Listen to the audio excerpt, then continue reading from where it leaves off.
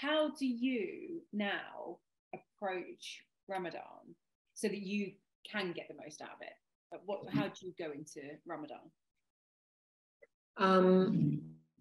I think for me, one thing that has become really important in recent years is anything that is not directly related to something that's going to increase my iman or improve my relationship with Allah to get me closer to Allah. Anything that's not directly related to that, to keep it as simple as I possibly can. So, things like, for example, preparing the iftar. I mean, I know that if we make the intention as we're preparing it, we're doing this for the sake of Allah, we're nourishing our families. Obviously, we're going to get hasanat from that.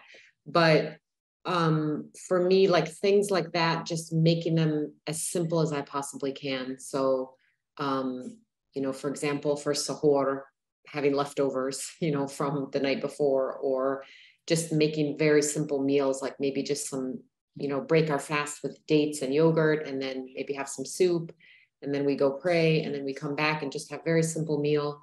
So things like that, like the things that I'm able to simplify, working to make that as simple as I can, so that I can use that time, to focus on things which for me are going to bring me closer to Allah, are going to increase my iman.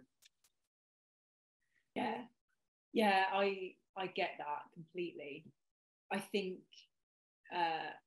the things that we do day to day that are actually a form of ibadah, I think Ramadan is the perfect time to remind ourselves that they are forms of worship, and that cooking or having patience, or smiling, letting somebody go in front of you, whatever it is, just day to day, the things that we do that are forms of worship. And I think it's just about, for me, which I think is a part of what you're saying as well, is just actually what are those parts in the day that are forms of ibadah that we can focus on, and to set intention behind them as well, that we're doing this purely for the sake of Allah, Yeah, that's the important thing, is remembering to make that intention. Yeah, because I don't think it has to be, so I've been really hard on myself in the past about, I have to do all these big significant things for my Ramadan to be accepted. No, I don't. Allah knows, we're all tested in different ways. And it might be for me that I just spend more time, valuable time, with my children, or just to have a little bit more patience, or be more present. It's the small acts that actually are easier to do, and then we're more likely to continue doing them after Ramadan as well, inshallah. Yeah, that's really important. And again, Erin, I think it's a phase of your life as well. When you've got younger children, for instance, like yourself, I think what you're saying is key. There's no point sitting and reading the Musaf when your children are hungry or whatever it is, they really need you, right? So for me, for instance, I'm reminding myself, at this point of time, I have my mom with me. And as you know, she has got quite advanced dementia now, and she forgets lots of things. So much as I would like to go to the masjid, I love going for Taraweeh. I went last year. But last year she was better. She didn't, she understood that I was going. Will I be able to go this year? I don't know. And then, comes to something that, again, somebody said to me, and it's sort of always stayed with me. Life is not black and white, and you're not given a choice between good and evil. And wisdom is choosing the better of the good things that you're presented with, and choosing the lesser of the two evils. Mm. Oh, love that. I oftentimes feel that, that because sometimes, even in Ramadan, some things will come up, and, you think that, I should not actually be doing this in Ramadan.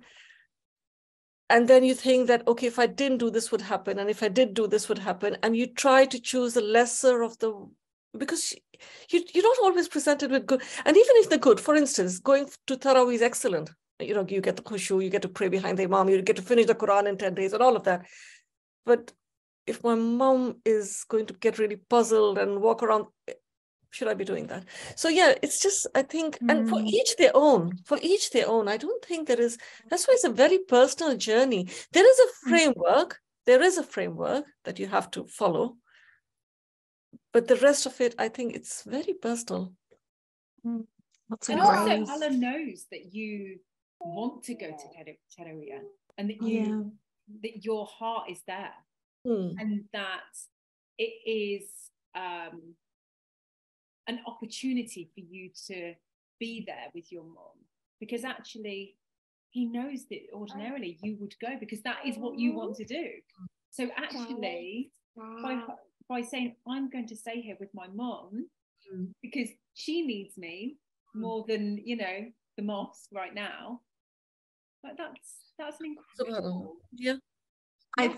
I think that's why, you know, it's important to make the intentions, and that's why it says the hadith that says al-amalu bin-niyyat, so your intentions are important for a reason, because even if you do not get to do, say, going to Taraweeh, inshallah you'll be rewarded as if you had, because your intention was there.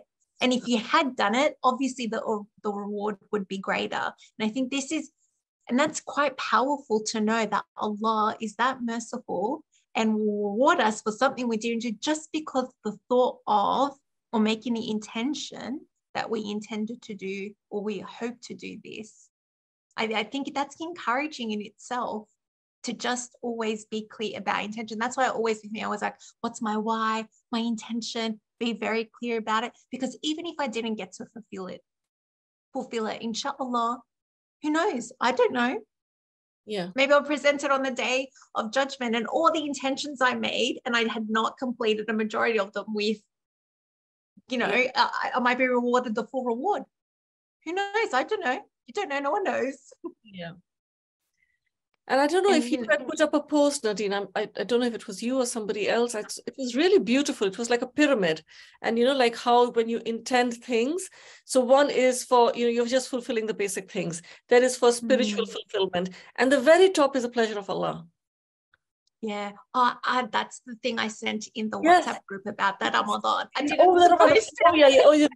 So I remember seeing this, and I remember. So again, going to Taraweeh is feeding my soul because I love standing there behind the Imam and listening to the beautiful recitation of the Quran.